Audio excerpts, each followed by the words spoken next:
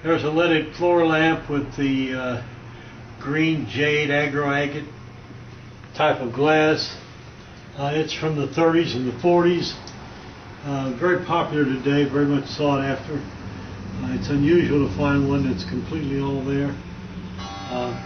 Leaded shade also has the green leaves with the beige caramel colored background.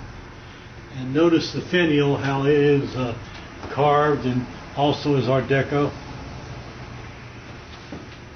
And the glass goes all the way to the bottom into a circle, into another metal piece, and into a square piece that sets down on top of another fancy metal base. Very much collectible.